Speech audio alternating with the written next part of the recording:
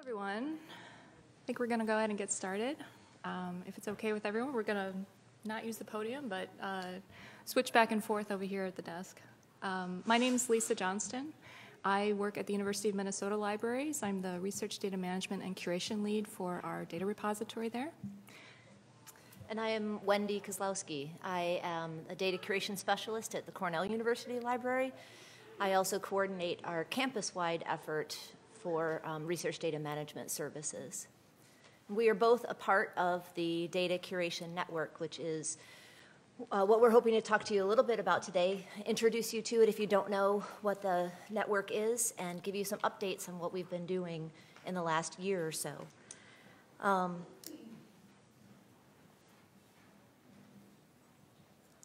Sorry, we'll get the technology figured out here.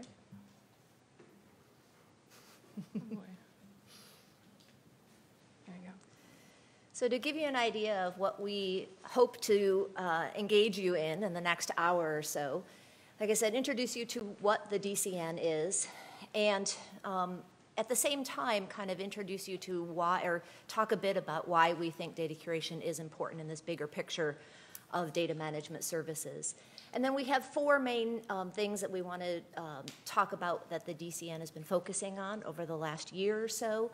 And then we hope to leave time at the end to get your input and ideas on this idea of collaborative support for research data management. Okay, so first, what is the Data Curation Network?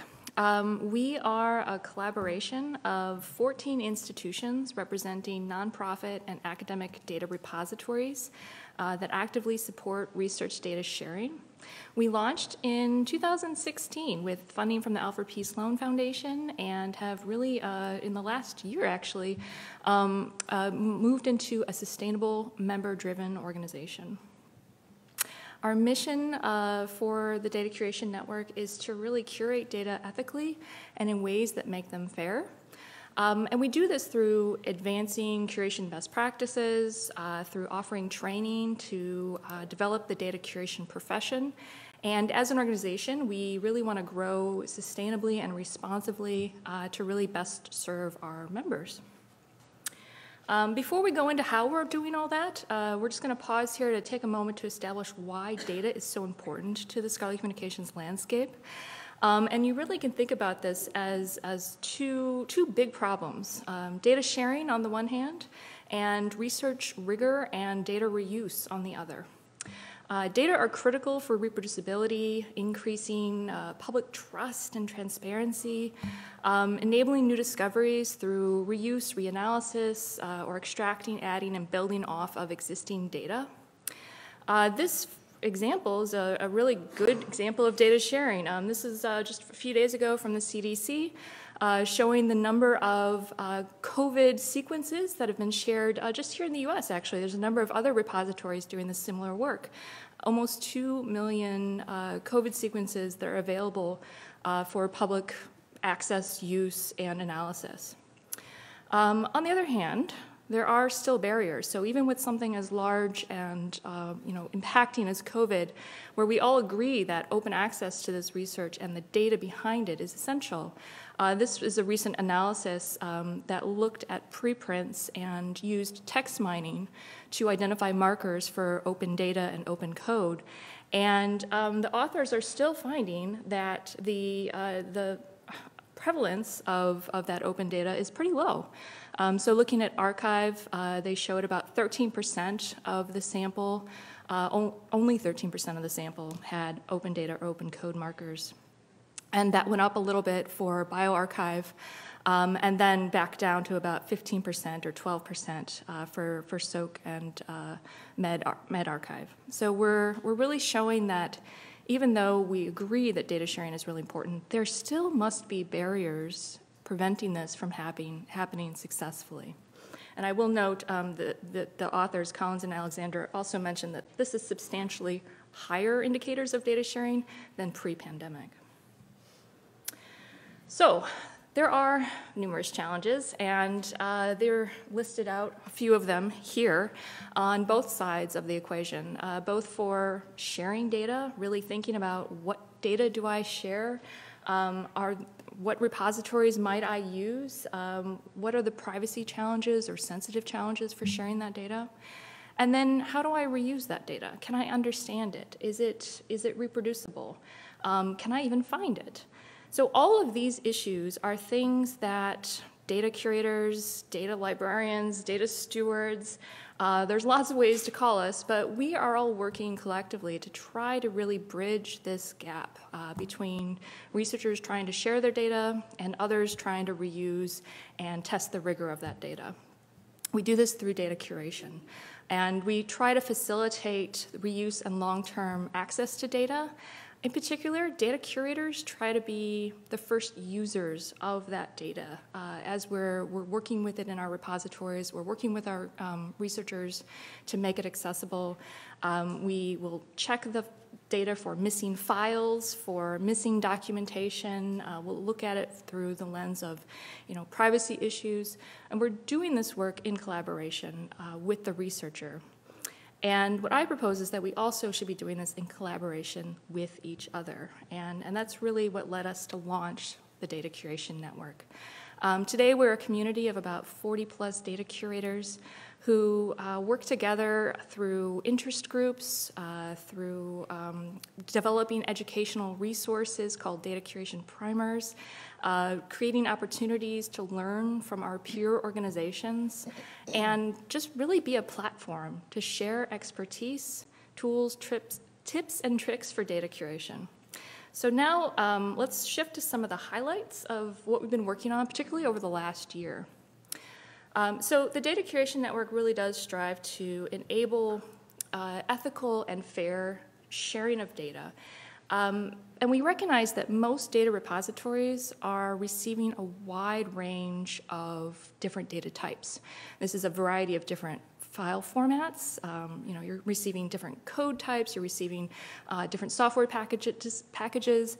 You are also seeing a lot of diversity in the type of discipline that the data are generated from.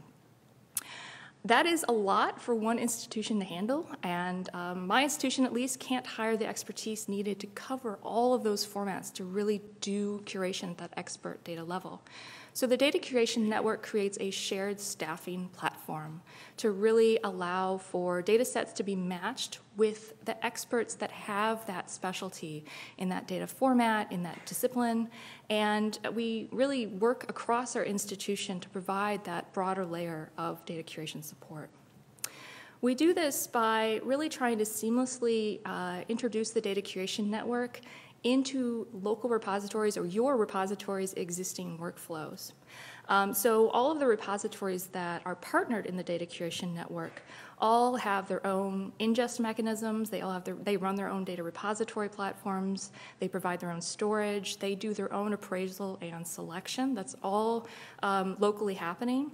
When it comes to the actual review and determination of the fitness of that data and recommendations for how you might want to really augment that data for findability, discovery, or reuse, that's where the Data Curation Network can step in.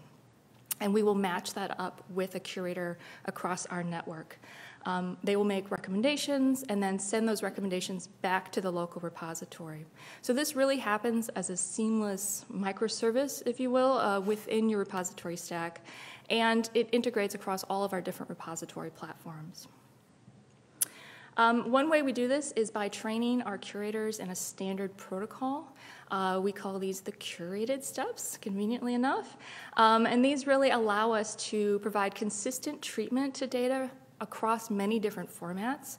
And very particularly, we always want to include the researcher in that process. And that's the request step there, where we're looping in that researcher to some of the findings that we've made around this particular data set. And we work with them to implement those recommendations and then move that back into the repository. Now, one of the key things that we wanted to talk about that we've really focused on in the last year is really thinking about how to look at our work through a racial justice lens and better incorporate inclusive and equitable data practices into our work. In this last year, we were fortunate enough to work with Dr. Faye Cobb-Patton, who is a computer science researcher at NC State, and who worked with us to facilitate engagements with our network to identify key areas where we as curators could really incorporate diversity, equity, inclusion principles into the workflow that we have. So we evaluated our curate steps, and we really uncovered the fact that there are many unwritten steps that we as curators take when we evaluate data, and we do a lot of that work kind of in the background, and we really wanted to try to surface the ethical considerations that we as curators are making, particularly when it comes to sharing data about our human participants. So for example, curators at our repositories, when we receive data that has been derived from human participants, we will request the consent form for what that participant agreed to, how was it described to those participants, how the data might be shared. Occasionally, and probably more often than I would like, the participant form actually doesn't say a lot of clear things about how the data will be shared. And in fact, sometimes it actually suggests that the data will not be shared and that it will be kept confidential forever and ever.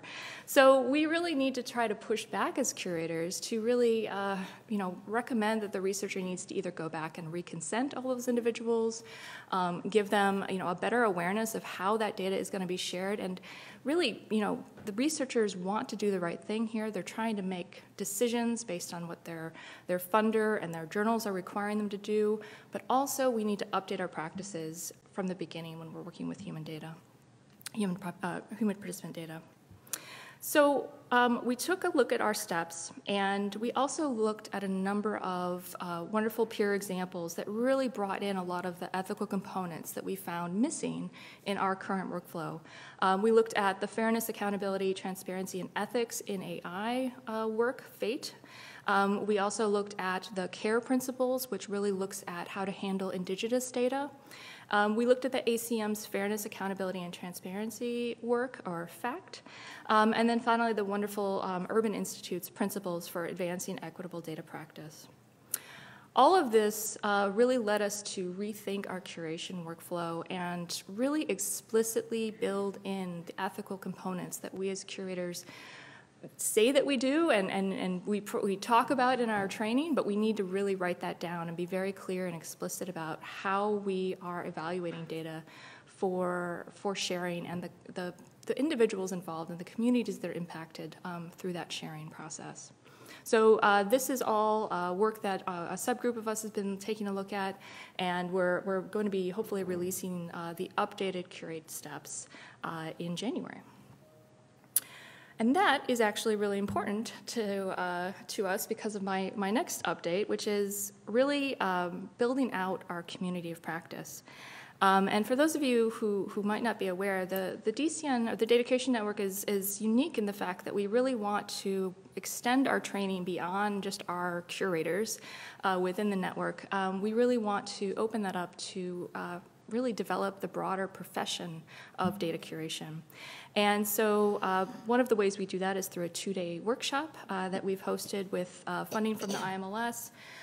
We offered 3 out of 4 of the planned workshops right before COVID and reached over 80 participants who came to the sessions, had active opportunities to work with data, work with the curation process. And one of the things that was an outcome of each of these sessions is that we got people together for a capstone project where they would create what's called a data curation primer. They would work in teams of 2 to 5 individuals, working over a 6-month period to really research and develop out what are the specific steps that you might take for a particular format. And you can see all of the outputs from these workshops on the slide here. So we developed about 24 of these resources that are really helping curators jumpstart that process if they might not be familiar with a particular data type. What we're hoping to do with this next project is to take that idea of, matching a group together, a group with specialized expertise together with a problem, and taking that a little bit broader in the research data lifecycle. So something that we're working on with Ithaka S+R is this idea of a data communities workshop. Ithaka put out this wonderful report in 2019 describing data communities as these fluid and informal networks of researchers who share and reuse a certain type of data. Most, but not all of these data communities are facilitated through a website or an online repository. And a key thing is that data communities are not the same thing as a discipline. They're really working around a shared problem. One example of a data community might be Flybase, for example. So the group that really comes around a particular genome of one species and really work on that together. COVID is another really great example. What the research that Ithaka did showed is that these communities really need help building out or identifying existing repository infrastructures. They're looking for technical and policy advice on metadata, vocabularies, preservation, privacy. They want guidance and advocacy for their financial sustainability. And most importantly, they're really just trying to reach other researchers in their community. And we really felt like the Data Curation Network and data curators more generally can help with a lot of those problems. So we got an NSF grant to use the workshop model to really try to incubate data communities. And through an application process, we have selected 14 different data communities to work with that'll be represented by researchers from that community to come together. We're holding this workshop in February of 22. To come together and match them with data curation experts in that area, either due to their expertise in the domain or file types they're working with, or some of the other challenging issues that that particular data community is looking at. So we're really going to hope that our shared staffing model for curation and workflows for data repositories can extend itself throughout the research data lifecycle. So Lisa has already mentioned one research project, and while at its core, the Data Curation Network is around curation, it really provides, because of its collaborative nature across these multiple institutions, a really unique platform for us to explore some of these ideas of interest in research projects that we have. So there are a couple more of these that we would like to talk to you about. And this one kind of is twofold. We wanted to take a look at, we as outward-facing librarians think curation is really important. It's very valuable to us. But do we really have a concept of how other stakeholders in this area feel about curation? So we did a couple of projects around assessing the value of curation from two different perspectives. First, from repositories outside the Data Curation Network, and then from those who are depositing content into the repository. So we're going to start with the side on the left here. And, oh, this would not be the right screen to switch. So this project looked at 4 key research questions. What level of curation are data repositories providing at this snapshot in time? And of those things that they do, what do they feel are the most valuable? And then what kind of impacts is that actually having downstream on the data? And how important is that to the larger environment around data sharing? And then there's not a cost to, there is definitely a cost to data curation. So does the effort that we put into doing all this data curation,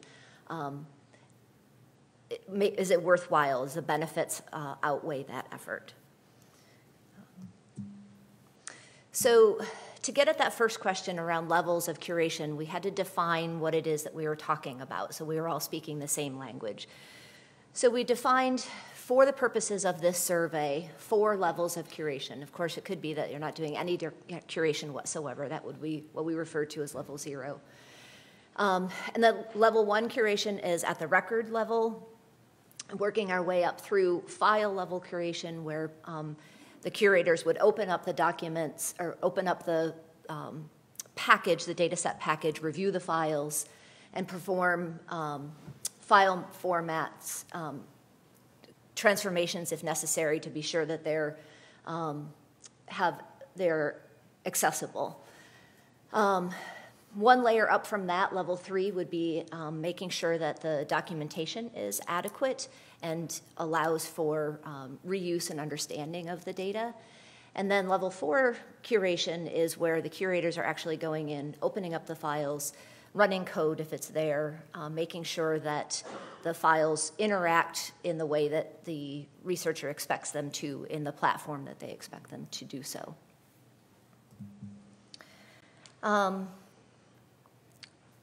The survey was designed and intended to collect responses from US institutions. We adopted a non-probabilistic sampling technique, so we knew that only institutions with data repositories were likely to respond. But we recruited participants from multiple listservs and email lists. Due to that, we realized that there is a risk of bias and some data skew due to higher levels of curation for those who are likely to respond.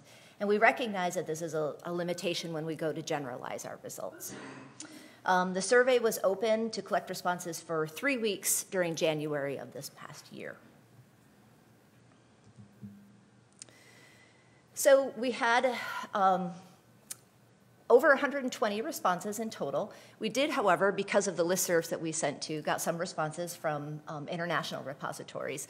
The data that we are analyzing excluded those responses, which left us with 95 respondents in the United States.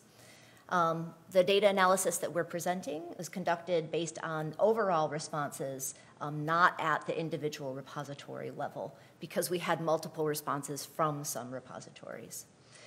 Most of the respondents were repository staff, as you can see. We also had some responses from directors and a few from actual data depositors and repository users. They're mostly associated with disciplinary and institutional repositories. And like I said, because it did not limit the number, the survey didn't limit the number of responses from an individual repository, places like Dryad and ICPSR and a few other really large repositories did have multiple responses. Taking that all out, there are 59 unique responses, and the responses were spread out over 23 states within the US, both some with Core Trust Seal certification and 11 actual DCN member institutions. So we're going to present here just a few of those results. Looking at that first question that we addressed, wondering what level of curation is actually happening within data repositories in the US. This chart shows the different levels of curation performed according to the responses. This question did allow for multiple responses. They're not necessarily, even though we developed those 1 through 4, they're not necessarily hierarchical in their levels for the curation actions. But most often, curation is being done at the record and documentation levels. You can see over 75% of the respondents had levels of curation at that responded at that they were doing that level of curation. We went on then to consider how often they're actually doing this. We can say we offer this as a service. We have the ability to do this, but for the data sets that actually come into our repositories, how often are we doing it? So we looked at the frequency with which those different levels of curation were actually being performed. And we can see that basically all levels 1 to 4, are actually performed most or at least half of the time for 70% of the participants that responded. So it seems that most of the repositories in our sample are fairly committed to these curation actions and efforts, and they're doing them with the majority of the data sets that come in to their repositories. So we also presented the survey respondents with a list of curation actions. I think there were 30 curation actions that we presented to them and asked them to specifically identify the frequency with which each of those actions was being performed. And as you can see, there's a lot here. You don't really need to be able to read all the words. But if you look at those orange boxes, you can see that the most common curation actions were happening over 90% of the time around checking for duplicate files and review of the metadata and documentation for both accuracy and quality and completeness. On the other end, we see that closer to 35% of the repositories were only regularly performing the action of actually going in and editing the data for quality and accuracy. So those things are happening much more rarely than some of the other ones. And we also took a look, remember we had respondents from both disciplinary and institutional and generalist repositories, and that we did see a statistical difference between curation actions using means, comparison of means using Matt Wendy U. The results could be explained by the fact that these disciplinary repositories have a different set of skills that are much deeper than those being offered by institutional repositories. Remember, these are not all responses from DCN network repositories, so these are just how the individual repositories are performing these actions. So some differences between institutional and disciplinary repositories, specifically in these areas.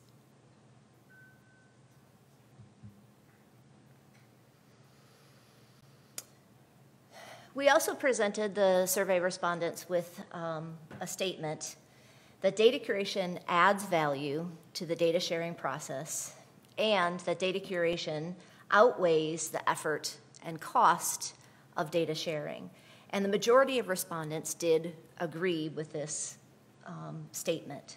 According to them, data curation impacts primarily on the ability for people to find, understand, use, access, and preserve the data. And those are the most value-added actions taken by the repository.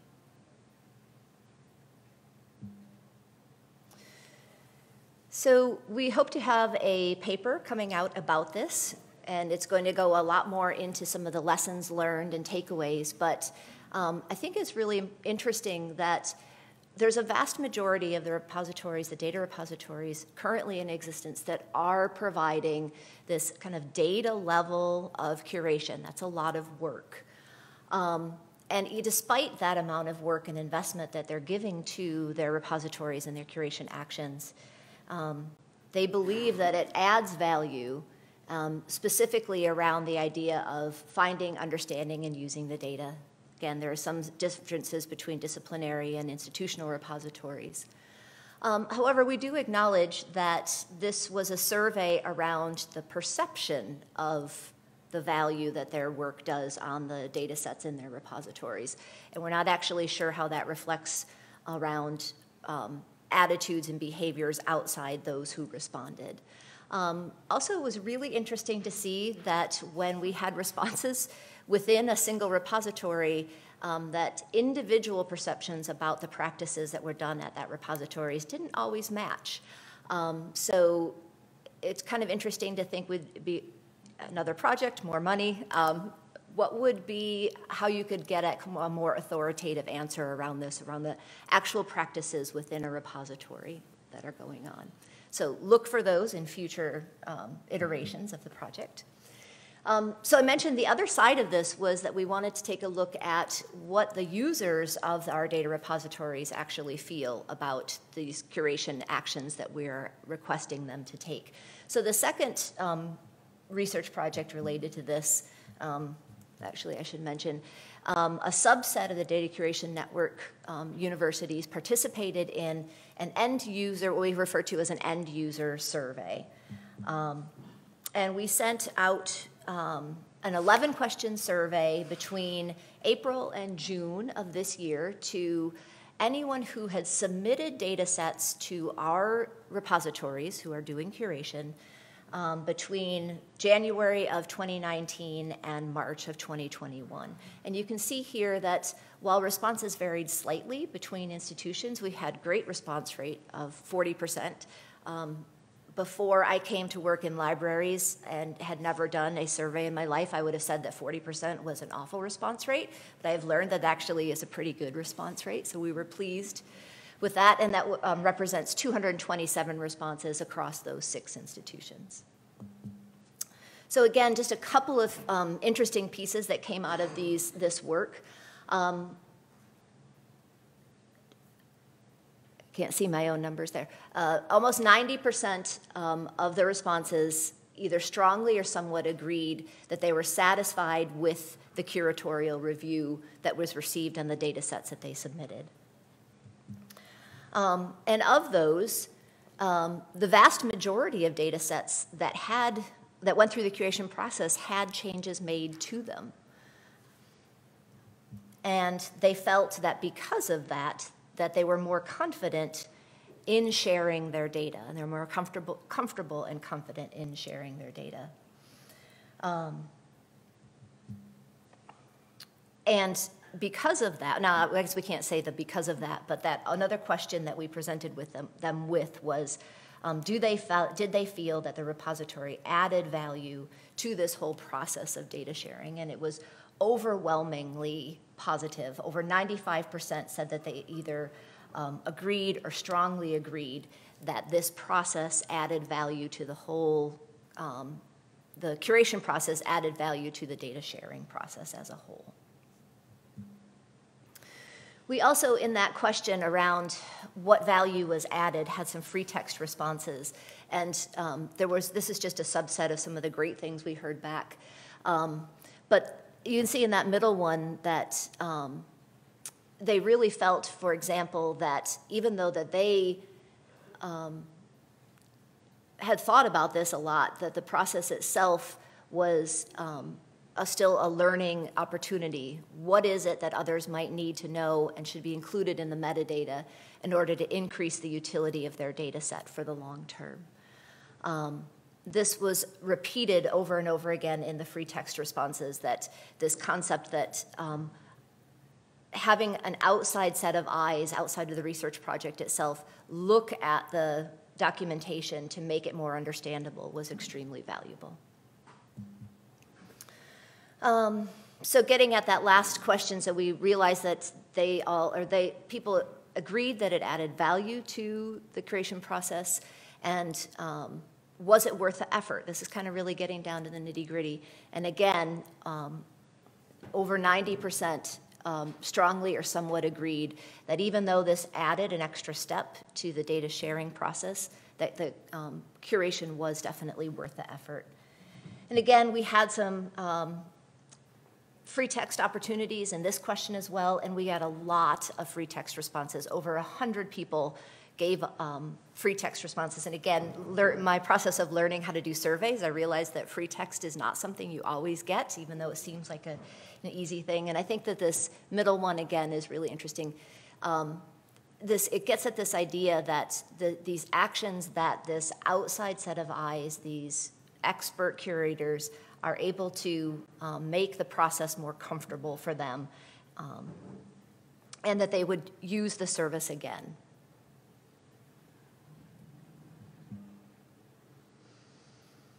So continuing on some of the work that the DCN is doing as far as research, we also have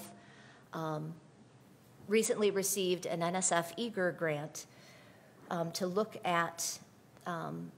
a little bit deeper into what the actual practices and costs are around data sharing. So this grant was awarded to the Association of Research Libraries. Cynthia Hudson-Vitale is the PI in the project. And again, a subset of the Data Curation Network institutions are involved in this work, all bringing perspectives from those institutions, which we hope to be able to express as something useful outside of just those in the Data Curation Network. And we acknowledge that this idea of looking at specifically practices and costs especially has been looked at before. This isn't something brand new. People have tried to look at this before. And so part of this project also involves an advisory board from, with including members of other institutions outside of the Data Curation Network, as well as COGR, AAU, and APLU. So for this project, we're looking at three main research questions. So for those people doing funded research, where are they sharing their data, and what kind of metadata and of what quality is the metadata that is going out with those shared research data sets?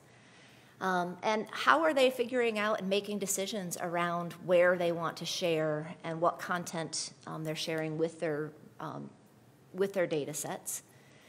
And then what is the cost to the institution? What different pieces come into play when evaluating the actual cost of the public access to data sharing?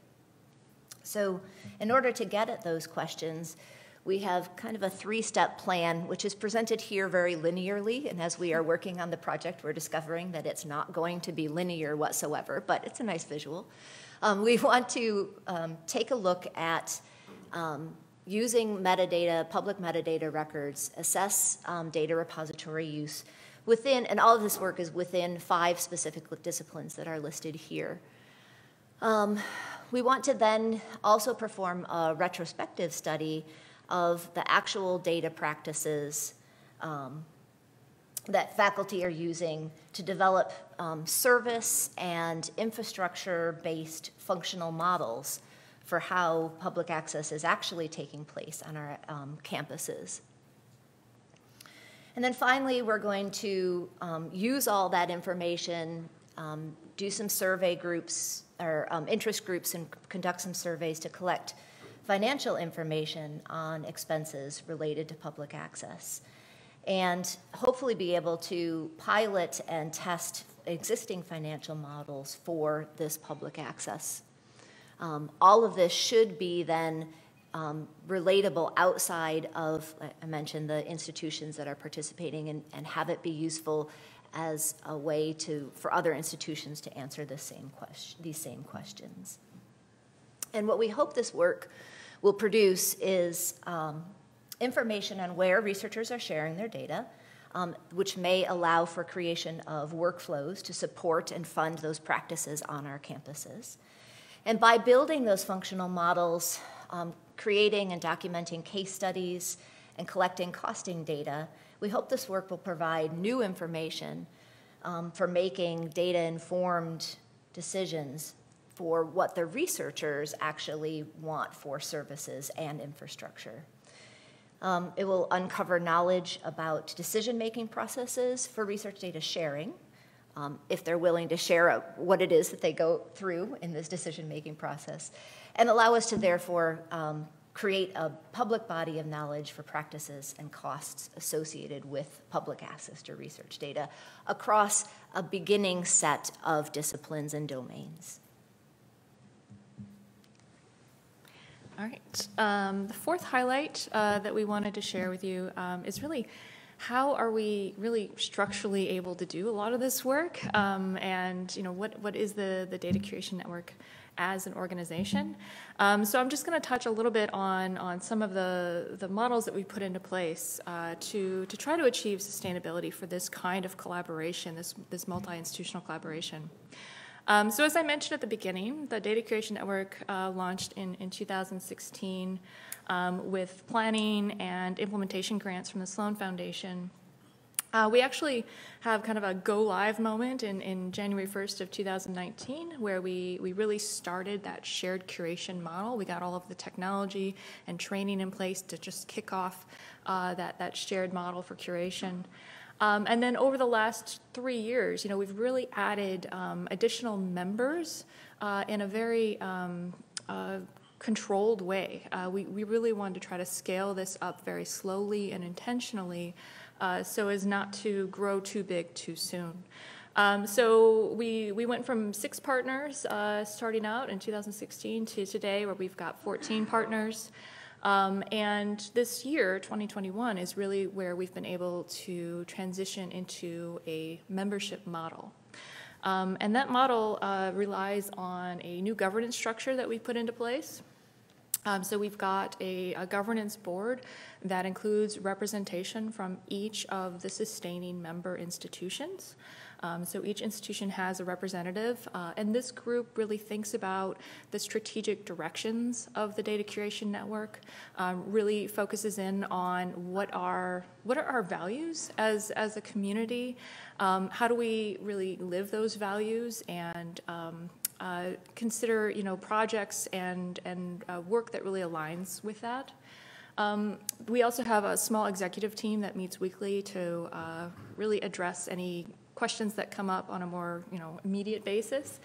And we've got a wonderful advisory board consisting of individuals, mostly from the member institutions, leadership at each of those institutions, to really help us figure out where to go next and what is on the horizon that we need to be paying attention to and work with. The membership model itself is really reflective of all of the operating costs in the data curation network. We've got one full-time assistant director salary. We host an annual event, the all-hands meeting. We actually worked in travel costs into our membership model to really, at least for this year, wisely protect some of those travel funds so that our attendees would be able to still go to some of these events, because that in-person networking really has been a key component for the Data Curation Network. This is all fiscally homed at the University of Minnesota. So we've been the lead PI on the grant since the beginning, and that transition, staying at the University of Minnesota, was sort of a logical choice at this point. We really didn't want to lose all the wonderful services that are in place at a university and try to go it alone, at least not at this moment. And then one other structural element here represented on this slide is just the fact that we really recognize the different types of work that we're doing. Some of it fits in sort of a committee type model, maybe ongoing curation work that's happening, a lot of the structural issues around how do we scale up our educational programs, that's all happening via committee. But we also recognize that there is room for others to join us, and that's where we've developed these special interest groups. And that's where a lot of the research is happening, where we've got groups coming together to talk about issues around handling big data. How do you really move data around at your institution? How can we learn from other peers around this particular problem? And so that's where our DCN community is open to others to come and join us and continue those conversations. And that's been a really fantastic way to really keep in touch with our attendees from the workshops, or just really reach out beyond just the DCN membership. I mentioned we do have a membership model in place, so this actually went live this year. We onboarded those 14 members at the sustainer level. That's where all of our members are right now. So they're each paying a $10,000 per year annual fee, plus in-kind. And that in-kind is really the engine that drives the Data Curation Network's shared staffing model. So we do have the curators contributing between 1% to 5%, up to 1% to 5% of their time. We actually are very careful not to exceed that time. We track that very, we track that in a tool called JIRA. We also are experimenting with other ways to get involved for institutions. We obviously are currently represented by a lot of larger institutions, and maybe more well-resourced or more well-staffed for curation. What would that look like for an institution that maybe has just one person doing data, or 0 people working on data curation and really wanting to become a part of this network? So we are beta testing a different member tier that would allow for working with the network, but maybe not with the same kind of staffing commitment or even maybe the curation aspects at all. The ambassador tier is really where we would like to host more workshops in the future after we're doing in-person workshops again. So really getting an opportunity to take some of our training to different regions and really upskill around data curation best practices. And we've tinkered around with this idea of a sponsorship tier as well that might help cover some of the costs for all hands meeting. And again, when we are doing those again, that would be where we're going with that. So just to kind of wrap up here, what can you do to get involved? Well, you could join as a member institution. We have been doing an application process so far. We are, still trying to grow slowly and really thinking about bringing on institutions that help us fill some of the curation gaps that we have. So we really are seeing a lot of data sets coming into the network that have significant code components and a variety of different software languages. So really looking for institutions that could provide some of that expertise that we might be lacking or that we might be overutilizing in some core individual's time. We also want to really extend our training, as I mentioned, so inviting the DCN to come in and provide our specialized data curation workshop, setting up opportunities for the creation of additional data curation primers. That's really benefiting the entire community. And then those special interest groups are open to all. We've got a list of them on our website with different contact information for all the different topics that we're looking at right now. So some takeaways here. We think, building off of what we've been doing the past several years, that when it comes to providing data support and data services, collaboration across institutions is really key. These problems are not unique to your institution or your researchers. These are problems that we all have, and we can really approach them as a collective and be more successful that way. Shared outcomes really drive any collaboration, and for us that means better research data, data that is more understandable, more usable, and ethically shared. And we recognize that this happens and this benefits us regardless of institutional origin. So data being shared at Cornell is going to benefit my institution and my researchers as well. So that's why we can all kind of get on board and collectively do this together. We know, however, that there are definitely some barriers to making all of this happen, and that's what we wanted to do today, is just kind of open it up to not only your questions about our talk, but what are some additional barriers that might be preventing us from really collaborating at the radical scale that we're trying to do, and what would we really need to do to help make that possible. So with that, we will close out our talk and invite any questions. Thank you so much.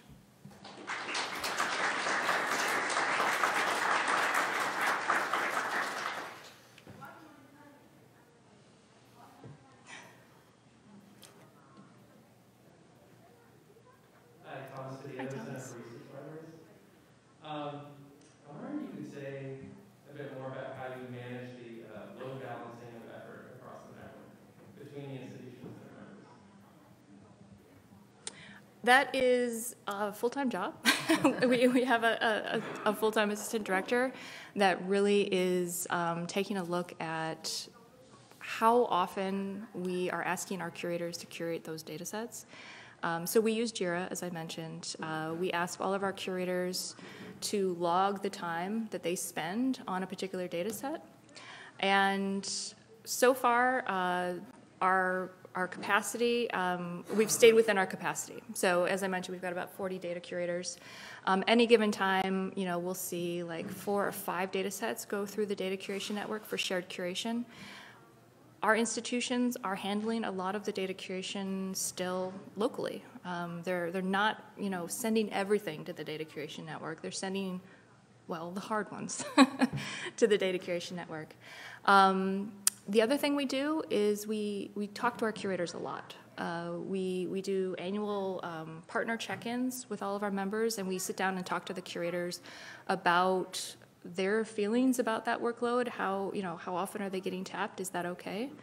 And one other key thing, at the end of the workflow, we use JIRA to track the curation assignment. We ask them at the end of every curation assignment, how did that go? was this the kind of data that you'd like to receive in the future? Did this match your skills and expertise? Did you feel confident curating this data set?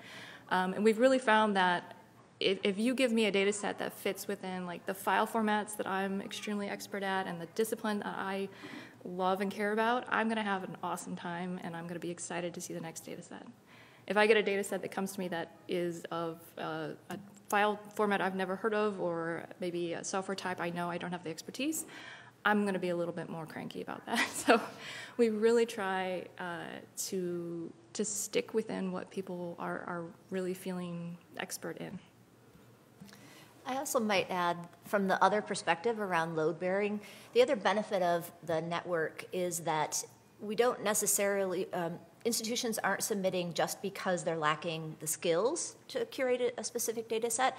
It also helps us load bear locally if we just have too much coming in at once. Mm-hmm. Like, I'm perfectly capable of curating this data set, except that I'm also curating 6 others, because we each have limited capacity as well. So it isn't just about the skill set, but being having the flexibility to, as needed, push those data sets that we might be able to handle otherwise to the network, and they have more capacity there to handle those. So that has also been really beneficial, and thus far hasn't impacted the capacity of the network itself.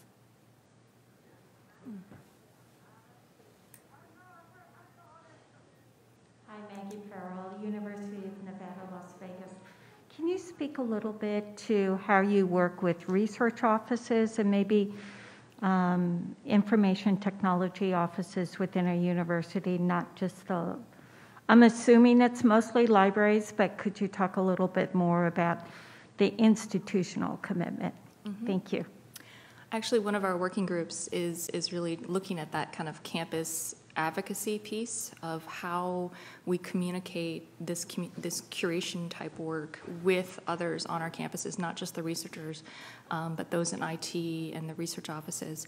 I'd say it's happening pretty similarly at most of our institutions, where there is often a campus-wide group thinking about research data or cyber infrastructure issues. You are right, most of the members involved are in the libraries, or based in the libraries, but not all of us. And that's actually one of the exciting things that we really want to try to expand on is really working with groups like the Michael J. Fox Foundation, for example, who are really bringing a perspective that is different from our library perspectives, and hearing about their data curation challenges, which are quite similar, exactly the same, and really expanding the types of partners and individuals involved in this work. So I guess it's to say that that is happening at all of our campuses. We do try to compare how we are going about it and compare the different types of campus infrastructures for collaborating with IT, and we want to bring in those voices as much as we can. I think one thing that we're learning in being able to do that together is trying to figure out the best way to communicate to those different groups. It's very easy for those of us who kind of in a very insular way look at data curation and throw out these words and activities and say, we're going to curate your data. But if we want to get the message that this is a service that could be advertised through the Office of Research, for example, what is a terminology that represents or that resonates with that group and with the people who they talk to, which could be the researchers, but it could also be, for example, research administrators who may not have as clear of an understanding of the whole process of what goes on during curation. So being able to talk amongst ourselves about that, how to communicate what it is that we're doing with these different groups who might need to hear it in a different voice or using different terminology.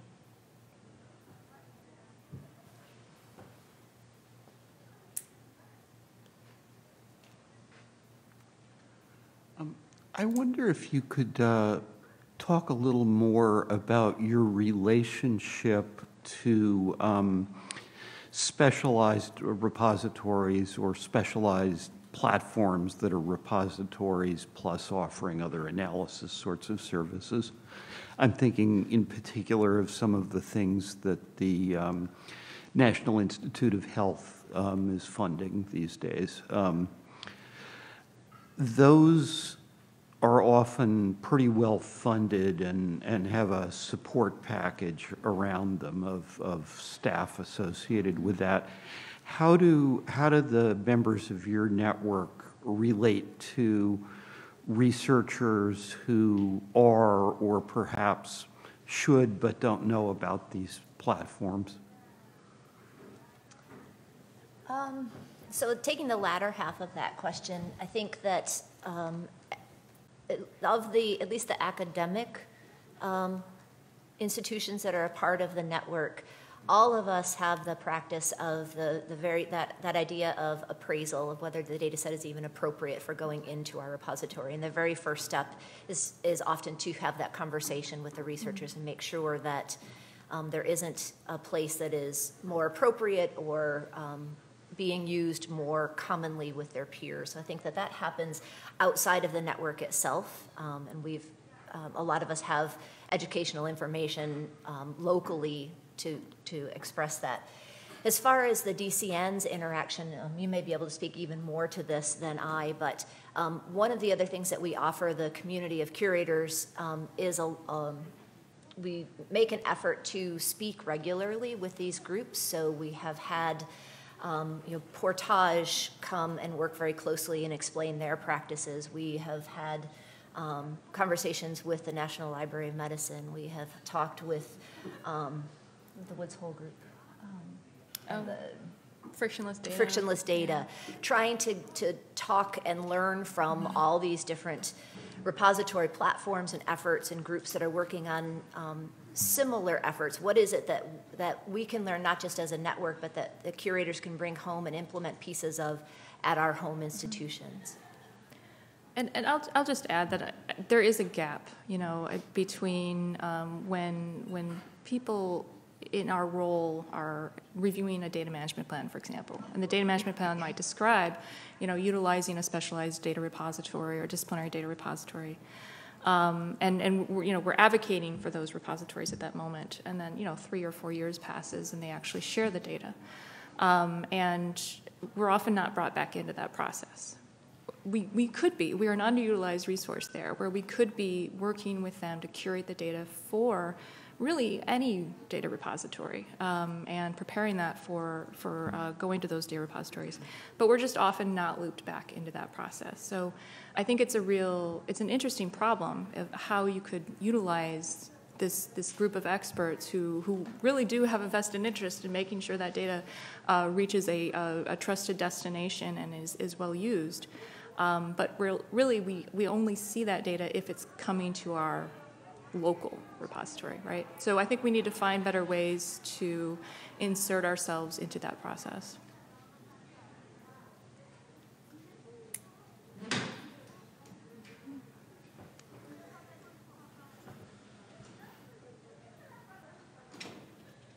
All right, well, if there are no other questions, we'll certainly be hanging out if you want to talk to us later, but thank you so much for coming, and we really appreciate your interest. Thanks a lot.